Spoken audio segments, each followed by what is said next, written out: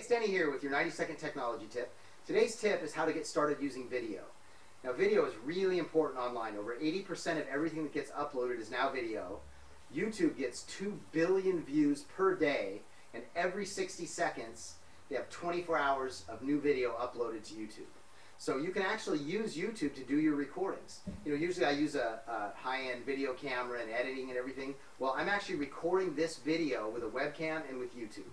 So you can see it works really easy. All you do is go to YouTube right here, sign up for an account. If you have a Gmail account, you can use your sign-in for that to sign into YouTube. And then once you do, you're going to have a section called My Videos.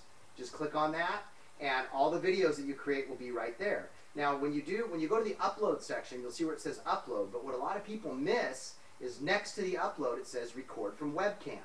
Well, you click that, and you can actually record videos right from your webcam that will go right into YouTube. Now, the other thing that's kind of cool is YouTube has a built-in editor. So once you record your video, if you want, you can drop it into the editor within YouTube online, edit your video, and then post it.